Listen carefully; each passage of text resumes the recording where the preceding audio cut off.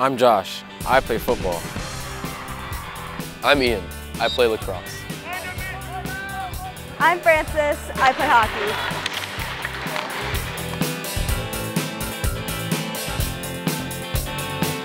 The rate of reported concussions among youth athletes like us is on the rise. Concussions are a type of traumatic brain injury and should be taken seriously, even if they don't seem serious at first.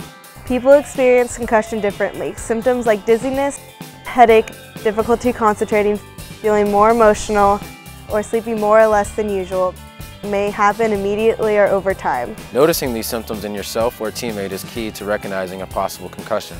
Athletes may put pressure on themselves or feel pressure from others to play through an injury or return to the game too soon. But returning to activity while injured or before a full recovery may slow down your recovery or increase your chances for a more serious injury. While some people with a concussion heal within a few weeks, others may have problems that last much longer. Your healthcare provider can advise you on your recovery and when to return to activity.